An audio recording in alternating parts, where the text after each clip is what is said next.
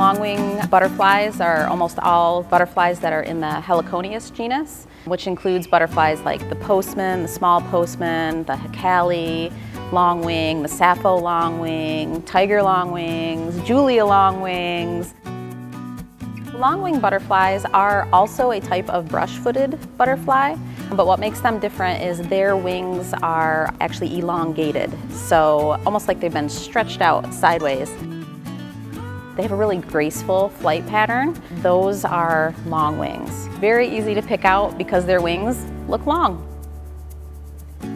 Another thing about long wings is that all of their caterpillars feed off passion flower vines, and those plants must taste absolutely horrible because those butterflies as adults also taste horrible as far as predators are concerned. And to warn those predators of that, they have very striking wing patterns.